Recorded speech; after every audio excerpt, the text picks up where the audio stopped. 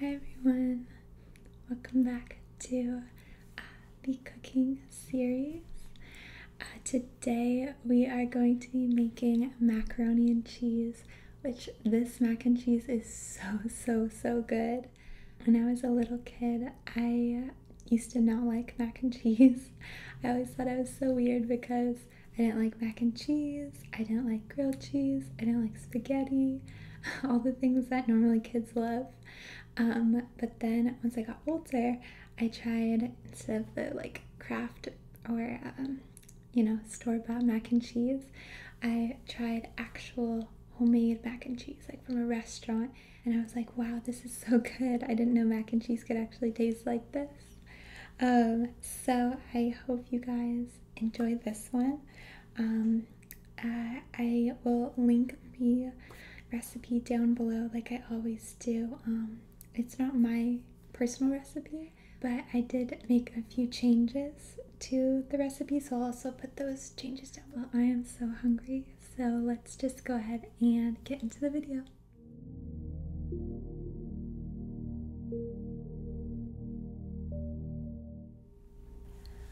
Alright, so first we are going to mix together all of the spices, and we're going to start out with paprika, and we are going to be using half of a teaspoon.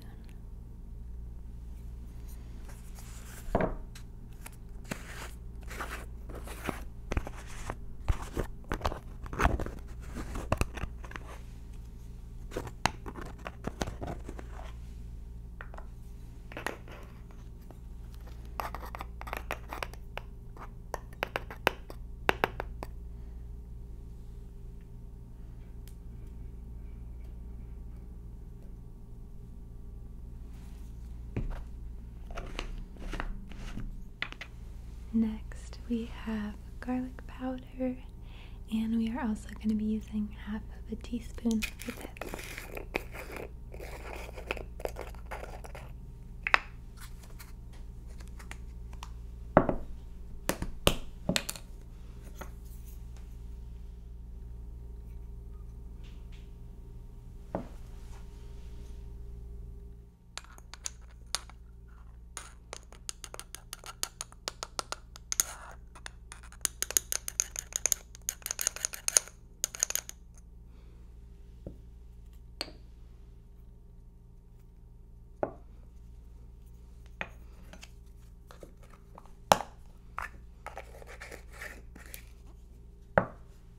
Now we put in the salt and pepper, and it's going to be 1 teaspoon of pepper and 1 teaspoon of salt as well.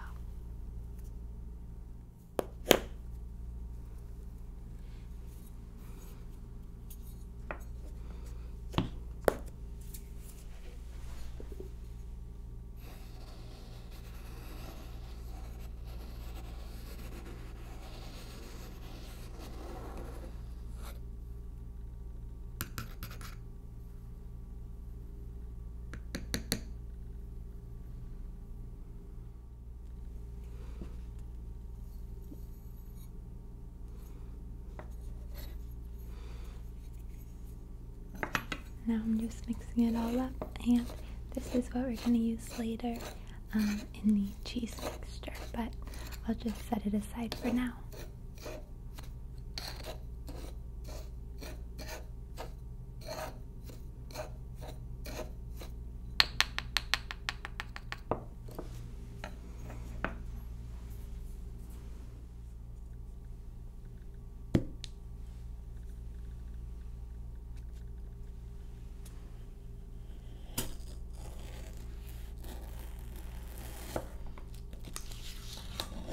We're going to be needing half a stick of butter, which is 1/4 of a cup, or 4 tablespoons.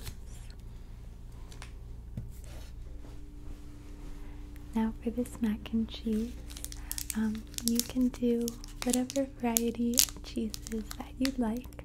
You could just see what you have in the fridge, or what I used was Monterey Jack, Havarti, and cheddar.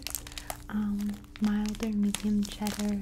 Honestly, I think sharp would also work. I've just never tried it before. And yeah, you could also add in some Parmesan if you'd like. But I really like this combination of cheeses. I also use white cheddar as well in here, which I think white cheddar is the same as regular though, just without the food coloring, but I could be wrong on that.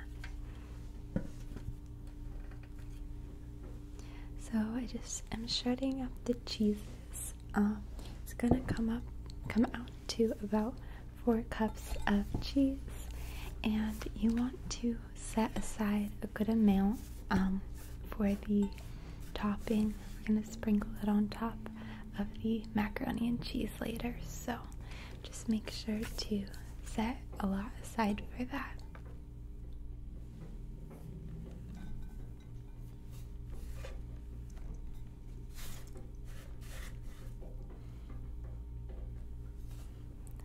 I didn't set aside enough when I did this, so I had to add in some extra at the end. But yeah, I have the Monterey Jack and the cheddar all shredded up, and now it's just the Havarti that I'm just gonna cut into cubes. I couldn't find shredded Havarti at the store, so I just got the square ones, the slices.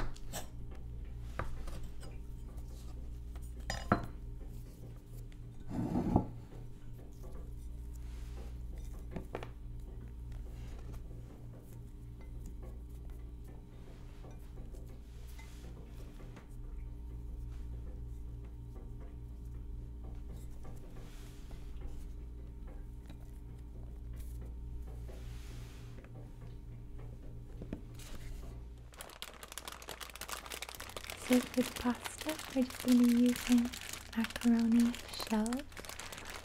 Normally I use just the regular macaroni. This time I use the large ones. I kind of like the small ones better, but they both work. So we're just going to be using 16 ounces of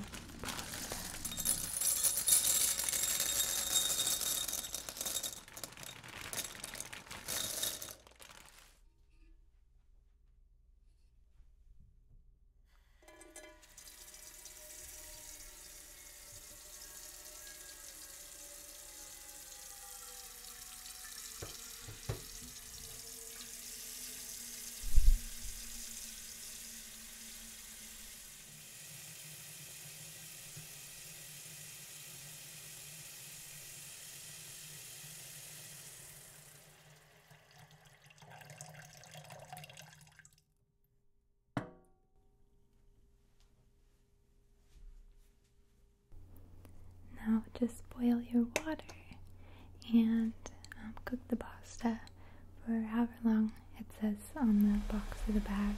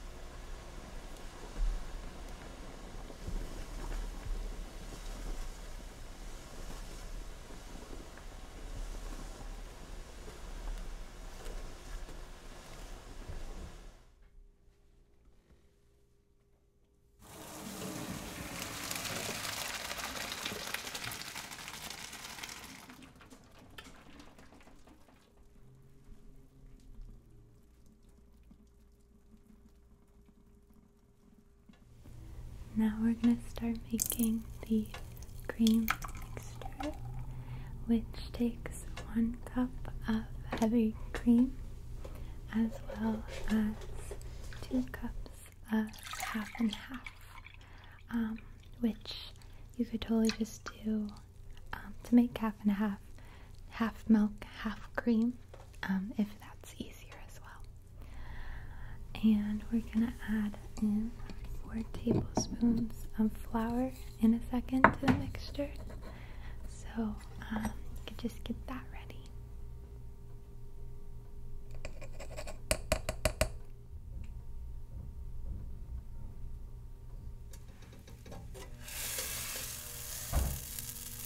So here's where we need the half stick of butter we cut earlier. We're gonna melt it on a pan, and then once it's melted, we're going to add the 4 tablespoons of flour to it and make what's called a roux.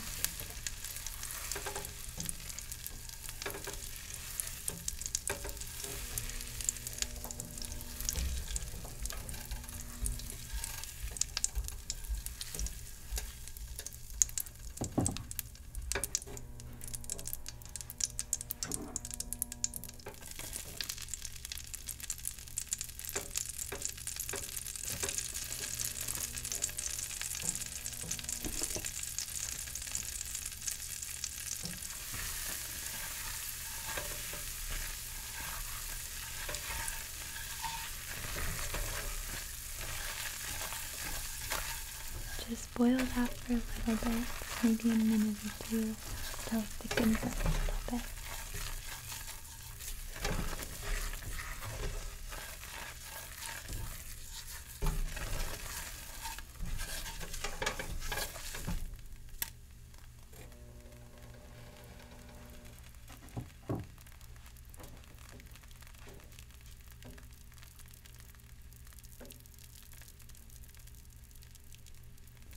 Now we're gonna add the cream and the half and half mixture. So here's the half and half, and then I forgot to add the cream at this point, but I remembered it a little later on. But you would also add the cream right here as well.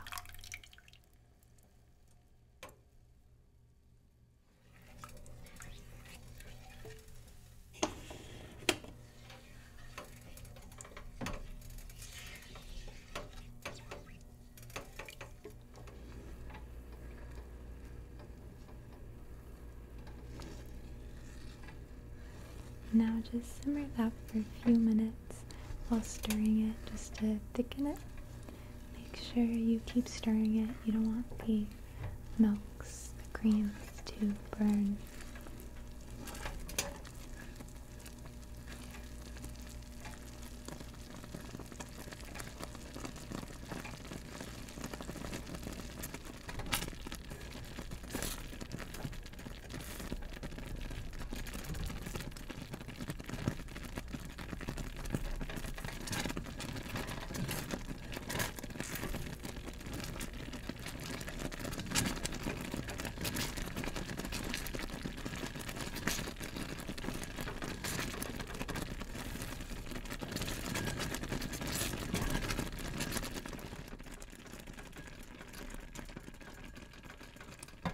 Now we're going to add all of our cheese to this mixture besides that cheese that you set aside for the topping. And then just fold that in until it's all melted.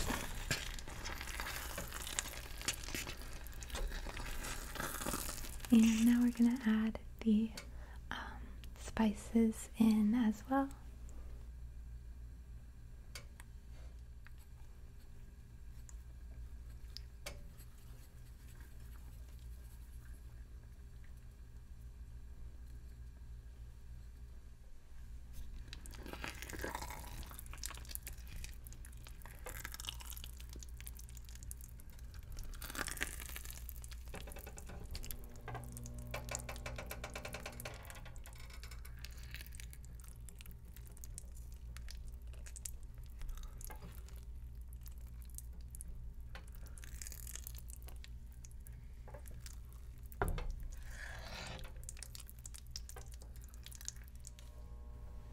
we're just gonna add in a half a cup of sour cream.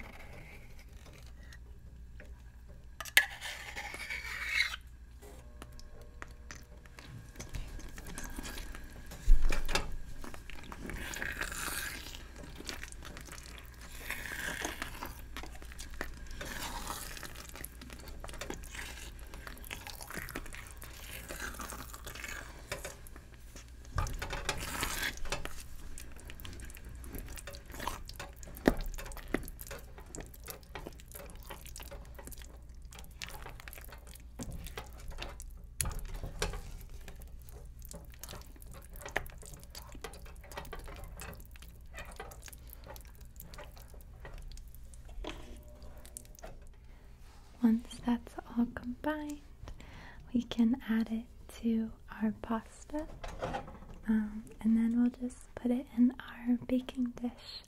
I used a square baking dish, but you could also use like a casserole dish, a longer rectangular one. I think I'd actually prefer that for next time, to have a longer dish so that there's more of the kind of top cheesy crust. So it's more like spread out.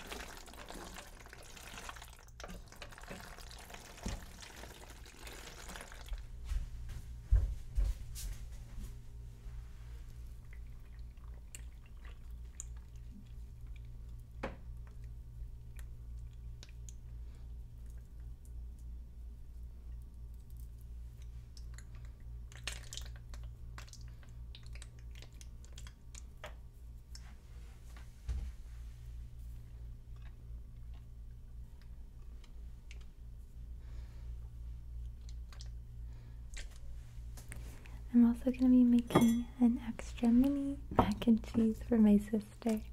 I got this cute little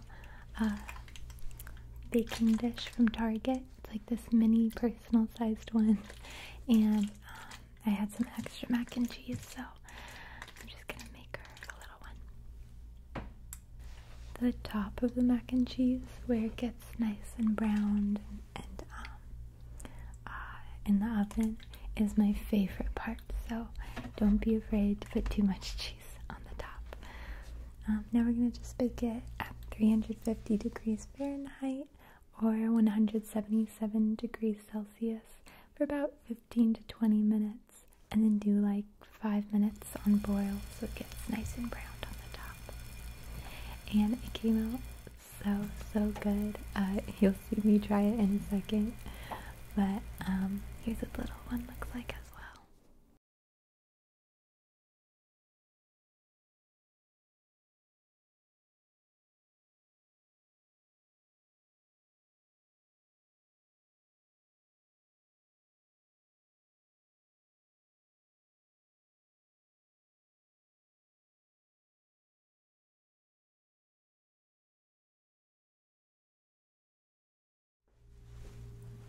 You guys, this looks so good. Look what we made. Actually, you know what? I'm gonna go hold it up to the camera first so you can see this up close. Oh my gosh.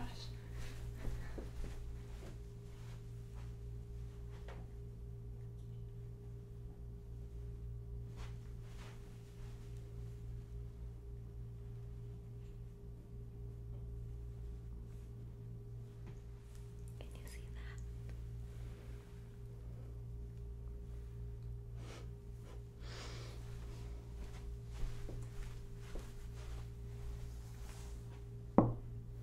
I am so excited to try this. It's been a little bit, well, a couple months since I made my other one for the mukbang, so let's go ahead and try this and get my hair out of the way. Alright, hopefully it's cooled off enough. I think it is.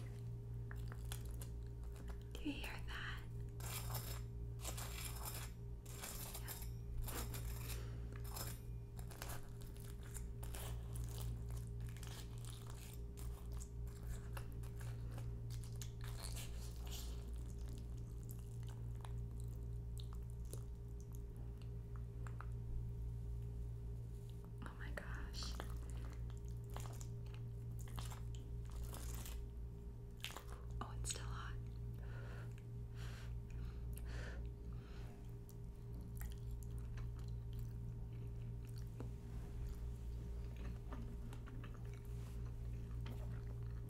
That is so, so, so good.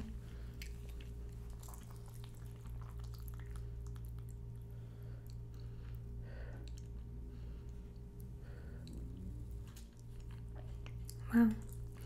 I think I made a little bit too many noodles this time.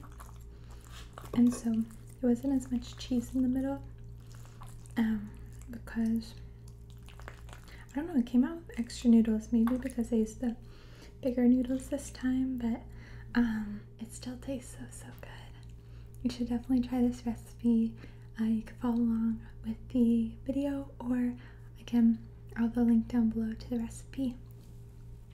Alright, well, thank you so much for making this mac and cheese with me. I have so much fun cooking with you guys. And if you guys ever have any suggestions, what you want to see, cooking ideas, recipe ideas, just let me know in the comments, and I will see you in my next video. Bye!